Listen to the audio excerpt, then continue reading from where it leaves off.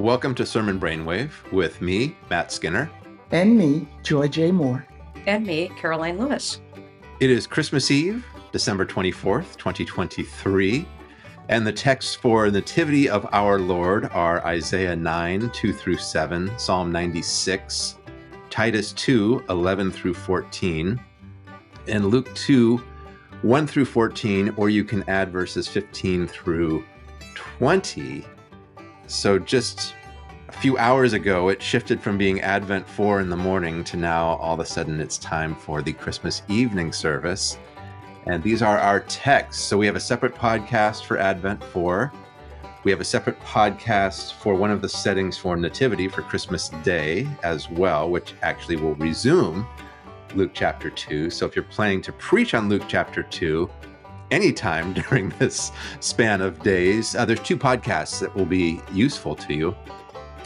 And we're going to focus mostly on the first 14 verses in this podcast. That's a lot of information.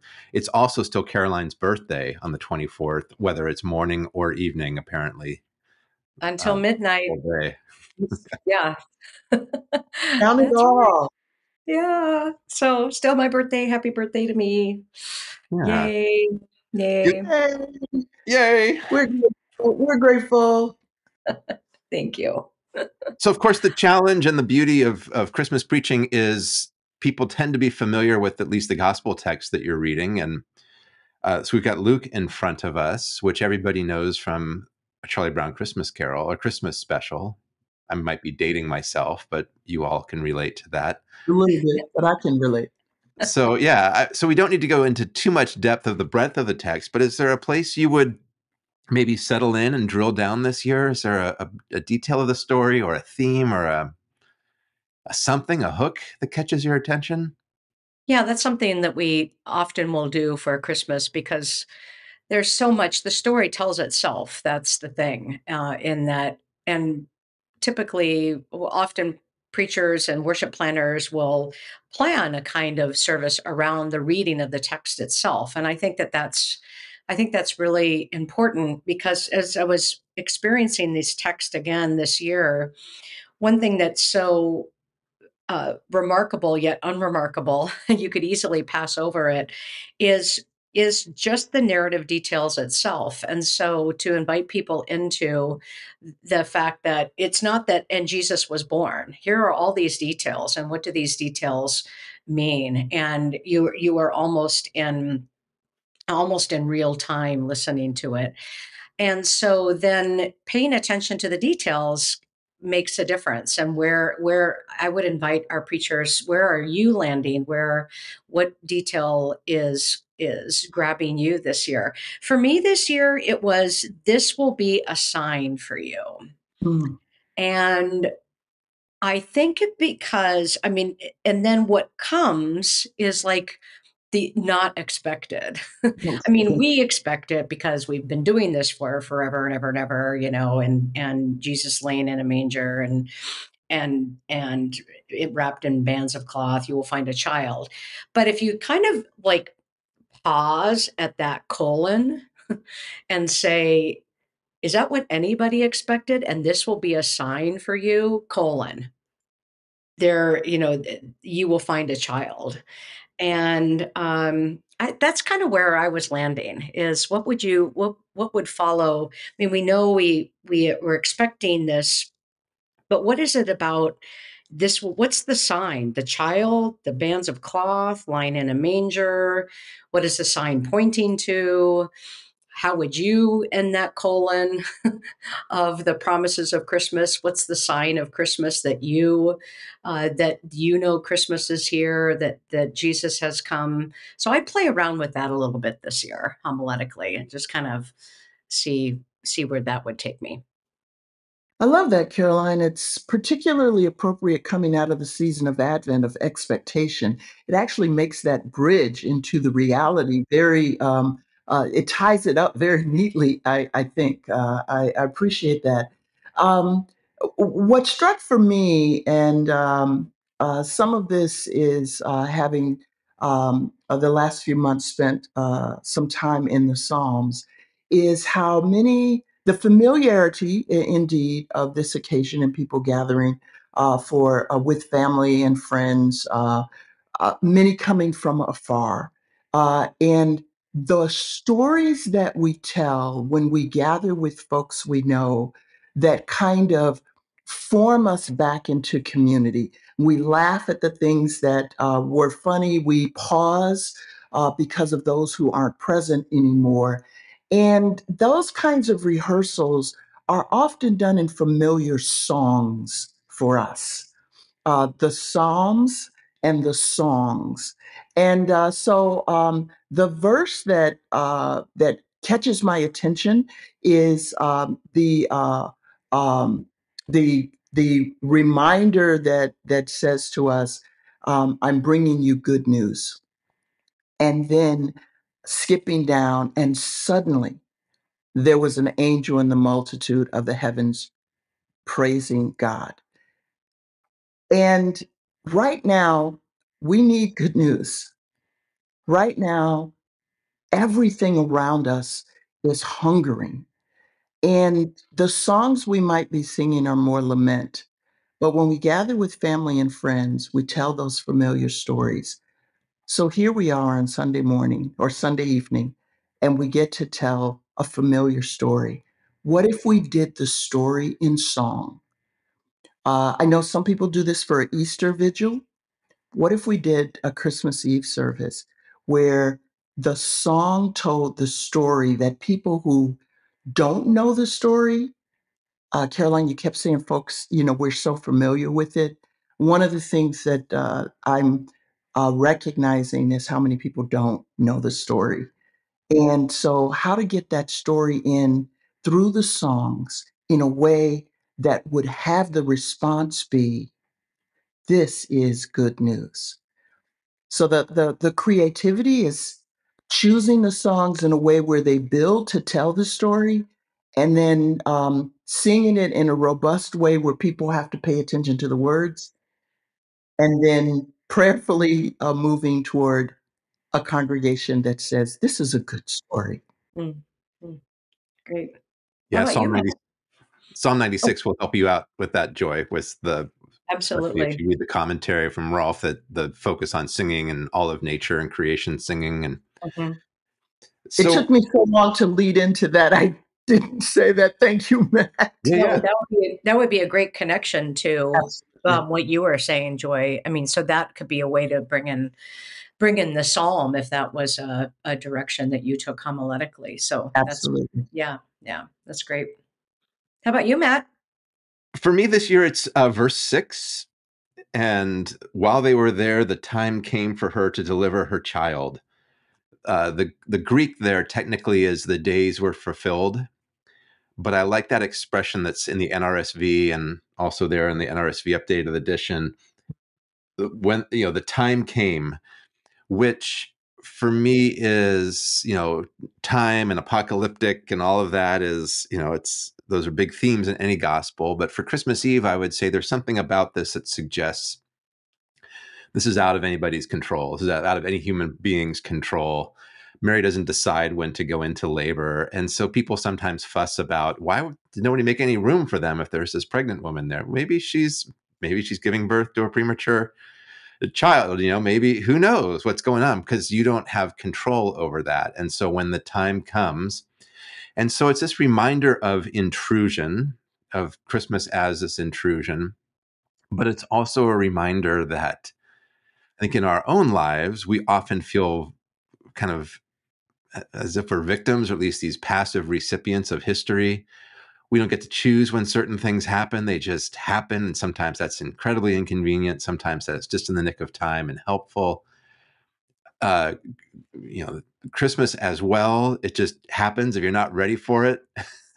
Too late. Christmas is coming anyway. So, whether it's the food's not perfect or the last gift hasn't been bought, there's just something about when the time is fulfilled, you do what has to be done. And for Mary, that's give birth. For the rest of us, that's, worship, that's welcome. Sometimes it means get to work. Sometimes it means mourn. It's just this way in which part of Christmas is a surrender maybe surrender is the wrong word, kind of a giving over of control to God and recognizing God's influence in our lives for the better. Yeah, that's really, yeah, I really like that, Matt, too. And it just all of a sudden I went to all these different places with that.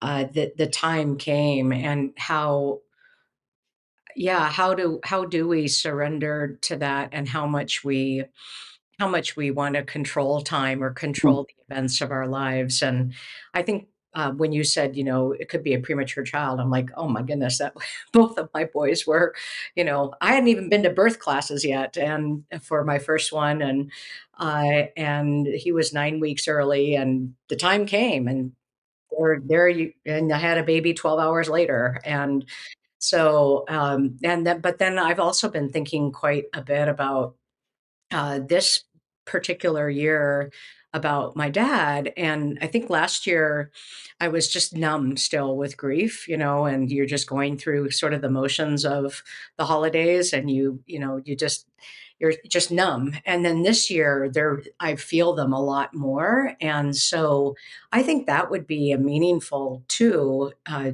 Christmas brings up a lot. It's this good news, right? But it brings up a lot of emotions and a lot of memories, and and the traditions and loved ones that we've lost. And so I that could be I think a really pastoral move, Matt, of sitting in the time came, and there's just not a whole lot you can do about that. The time came for my dad to die. I couldn't control that. The time came for my son to be born. Both of my sons, I couldn't control that. But how do we though surrender into, what does it feel like to just kind of let go of that and say God is in control, or we're in God's time, and let that be maybe a little bit of a balm for people Mhm. to experience that. I love the fact that you said that we can't even control whether or not the meal is going to be perfected. Yeah. So You if you put in my kitchen or something?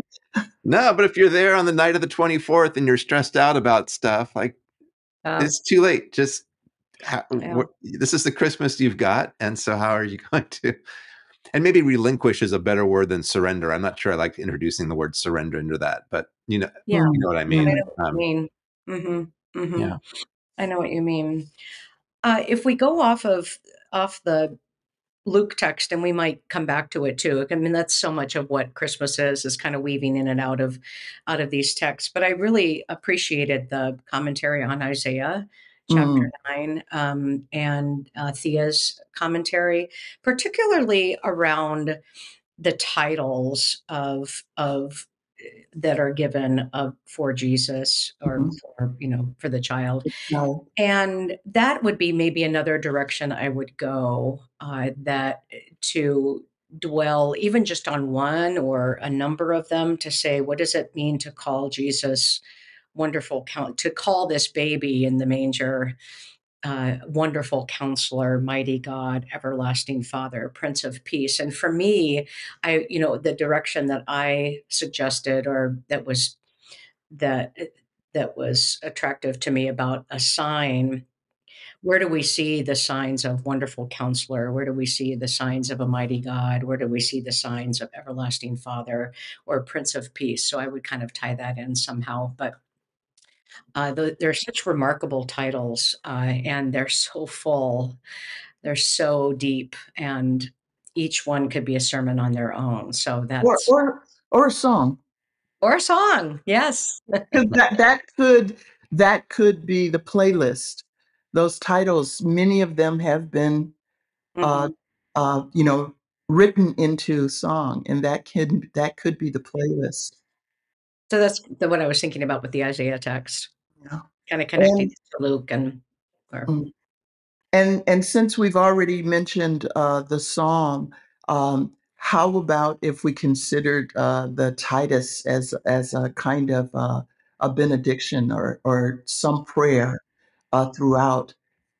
It would enable, the inclusion of it with a note of, of just how this is recorded in the commentary, the message of the incarnation that we celebrate. Mm. Uh, and to use that, excuse me, to use that as a benediction, maybe by just highlighting that point for folks to realize there is this letter um, that points to why we tell these stories. Mm. I like that. The idea of how do we keep the Titus passage somewhat And prominent. then any more on Titus or? I chose to go in that way because it seems like um, we were struggling over surrender, relinquish. I think I can't remember the word I thought of before you brought in relinquish, but um, Titus is a reminder for us in the moment that we are living to relinquish the things that are our passions in the world and to um, um, I forgot the word that I said now because I liked relinquish, and I think the other word would finish my sentence because what I want to say now is surrender to the moment that Jesus has intruded into our existence, a moment that is a moment where we need it, whether we're grieving or whether we're just anxious about what's going on in the world. That's the reality that these letters were written to or into. And we do need to pause and celebrate. We do need to tell this Christmas story. We do need to gather with one another in a joyous occasion. But knowing that some of the things that are all around us might have to be um, relinquished also in order for us to appreciate what you call the intrusion. I love that, Matt. Thanks. And I like what you said about making sure that Titus gets some attention, whether that's in a sermon or as a kind of benediction or however you choose to use it liturgically or in the reading. Because one of the things about Christmas preaching, I think, is it's easy to become sentimental or romantic, where it's just about, the birth of a baby in troubled times, which of course it is. And of course, that's a sign of hope. It's easy to just kind of make it that kind of a sermon. But with Titus here, you've also got this connection to the whole world, bringing salvation to all. It telescopes Christmas from this obscure birth to this woman who probably is not widely known except in her village and to her family. And then all of a sudden, this idea of salvation coming to all, this universal scope that Titus imagines, is a reminder of just how intrusive maybe, or just how significant it is that this new time has come, this moment has come. Well, and I think too, connected to what Titus does is, that's really helpful, Matt, is just widens the scope. That and sort of the kind of I don't even know if the awesomeness, if you will, of the fact that in Jesus is what what Titus gives us words for: the grace of God, salvation to all, blessed hope, manifestation of glory, redemption. That's what we're seeing in this baby in a manger. And so helping people, or imagining that this is what the grace of God looks like. This is what the glory of God looks like. This is what salvation looks like. And particularly connected to the fact that that